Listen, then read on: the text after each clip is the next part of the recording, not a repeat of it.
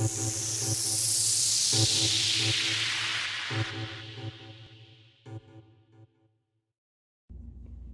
up, guys? I was here with another video, and was watching a live stream discussion that was taking place, and there was a question that was asked, and it was, do you think that people leave the church or walk away from the faith because there's just so much stuff that's going on in the church that's going on unchecked? Like, there is no order, no rules, no structure or anything like that. And there was a couple of people who held to the position that, yeah, that's the reason why they've actually left church. And this is what I've heard over the years, right? Especially when people say that they've walked away from the church, and this is why they don't hold to any Christian title, or just all of the talking points that we hear. Anyway, I wanted to take some time to address that. And what I want to say is that when people say those types of things, that is a kind of a deceptive type answer. And some people, they may not be saying that intentionally. They may not intentionally try to be deceptive, and they may believe that. But if they do really believe that in their hearts, it's kind of like self-deception. Because the last thing that people want is a set of rules and regulations. I mean, this is cleared up in the Garden of Eden, right? Genesis 3. You guys know that I mention Genesis 3 all the time because it talks about the fall of man. Adam and Eve did not want to be subjected by anyone, even God himself. That was the only person that they had to be subjected to. And what did they do? Out of their own desire to be autonomous, to be able to make decisions for themselves, they decided to partake in the fruit of the tree of life, which God had forbidden them to take, right? Or I'm sorry, the tree of knowledge. It wasn't the tree of life. The tree of life was another tree, but it was actually the tree of knowledge, the tree of good and evil, as some will call it. But anyway,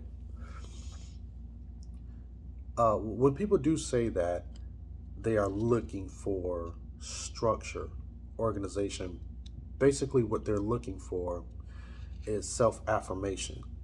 They want to be a part of a system, and they want to be a part of a set of rules that they could do so that they can kind of portray it to other people that, well, I'm righteous because I do this, this, and this, and I go down the list and I check off all of these boxes, so that is what makes me good with God.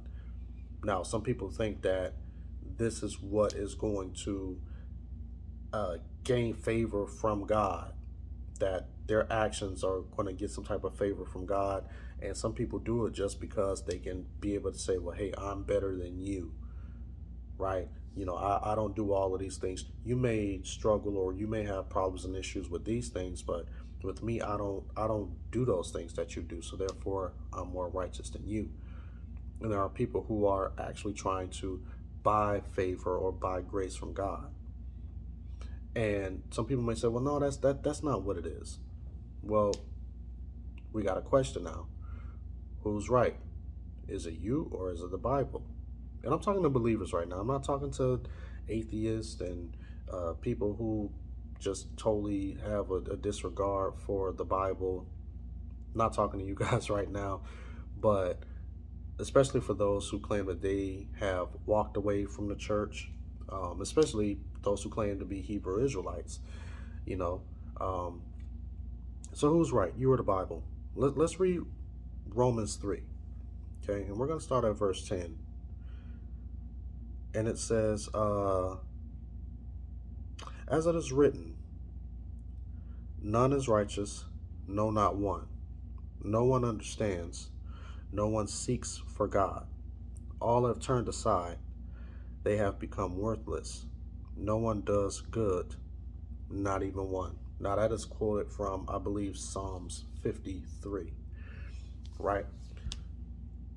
So if you are a person who said that you walked away from the church, or you've walked away from Christ because you wanted more order and structure and you went out to seek God, then you're actually being a liar, whether it's intentionally or unintentionally. You're either lying or the Bible is lying.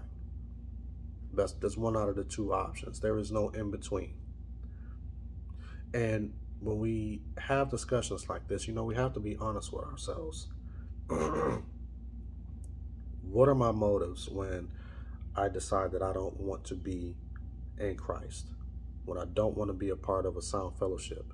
Because see, it's one thing to walk away from foolishness because you've read the Bible, you've seen the way that the church is supposed to operate, and you've gotten out of a particular church or a particular fellowship or congregation that is not biblical, than to say, well, majority of the church is all trash, I'm just going to walk away and go into something else. And when a person says that that's the reason why they've walked away from churches and they can't find a sound fellowship and they just rather throw the whole thing away, and they've become awakened and now they got some supreme knowledge that's outside of the Bible. These are people who are highly deceived, and by them being deceived, they have to be deceptive. And again, it may not even be intentionally, but in order to feed that narrative, they have to have a very inconsistent worldview. Because the thing that mankind wants is freedom. Man doesn't want bondage.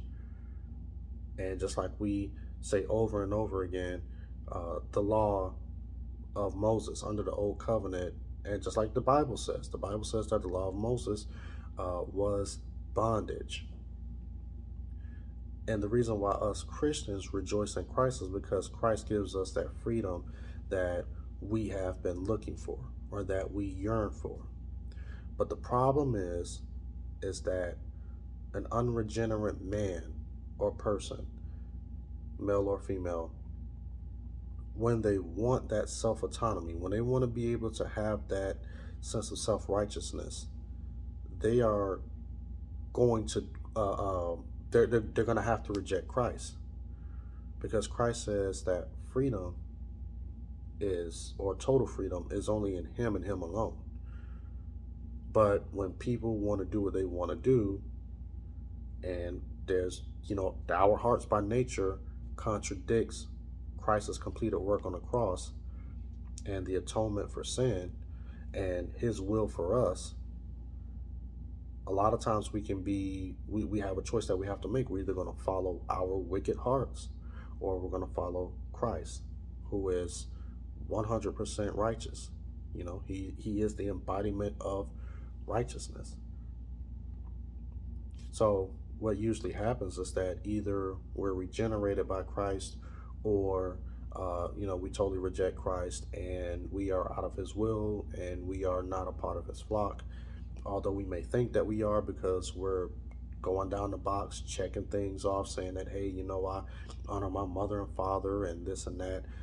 Prime example of when Jesus was talking to the rich young ruler, and he was asking him, hey, basically, have you kept the commandments? And he went down and I checked all of these boxes. And Jesus said, I give you one more: sell all your possessions and come and follow me. And what did the guy do? He walked away. He walked away from the Most High God in flesh, because he did not want to have, he wanted to be autonomous. He wanted to be self-righteous. And that is a prime example of all of us, how some of us will, and I've done it. I've walked away from Christ because I wanted to do what Alton wanted to do. And I knew that whatever I wanted to do contradicted the Lord. So there was a time period to where I had to walk away, or that I did walk away from, the faith, and, and I claimed that I was questioning the Bible, but really I was just trying to find an excuse to continue to stay in sin. But, glory be to God that he did bring me back. So basically what I want to say in this video is that anyone who claims that they've walked away from the faith, or claims that they walked away from the church, because of what they've seen going on in the church. I want you guys to be honest with yourselves. Is it really that, or are you really just looking for an excuse to not be a part of the faith, to not be a part of the church, right? Because the thing, whatever you've the thing that you've walked into, whether it's Hebrew Israelism or, Mormonism or whatever you've walked into, you have to ask yourself, is there not any foolishness going on within this particular movement? Because if this particular movement that you're in is 100% pure, 100% clean, and there is no zoo, there's not a bunch of people walking around here just saying a bunch of crazy stuff and doing a bunch of crazy things, and it's just 100% pure.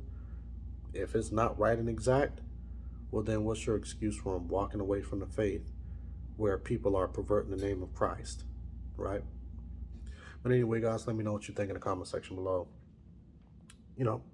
Excuse me, do you think that people do have valid reasons for walking away from the faith?